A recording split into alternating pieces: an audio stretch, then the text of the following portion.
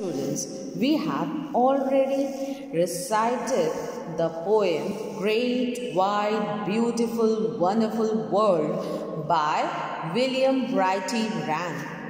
So let us quickly recite this poem again. Great, wide, beautiful, wonderful world, with the wonderful water round you curled, and the wonderful grass upon your breast. World, you are beautifully dressed. The wonderful air is over me, and the wonderful wind is shaking the tree. It walks on the water and whirls the mills and talks to itself on the tops of the hills. You friendly earth, how far do you go with the wheat field that nod and the rivers that flow? With cities and garden and cliffs and isles and people upon you for thousands of miles. Ah, you are so great and I am so small.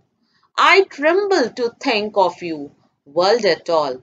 And yet, when I said my prayer today, a whisper inside me seemed to say, you are more than the earth, though you are such a dot.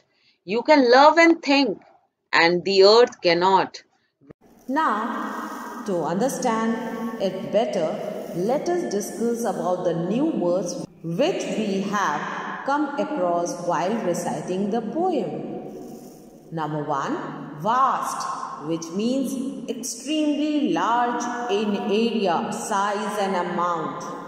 Mighty means very strong and powerful. Grand means very large and impressive. Gigantic means vast or immense. So, let us discuss the question answers of this poem. What world is wearing water and grassland? Question number 2. How can we tell that wind walks over the water? We can tell that the wind walks over the water by the world created in the water by air. According to the speaker, what are the things we find on earth? According to the speaker, we find field of wheat and river, cities and gardens, cliff and islands, and innumerable people living on it. Question number 4. Why is the earth friendly? The earth is friendly because it allows everything exist on it.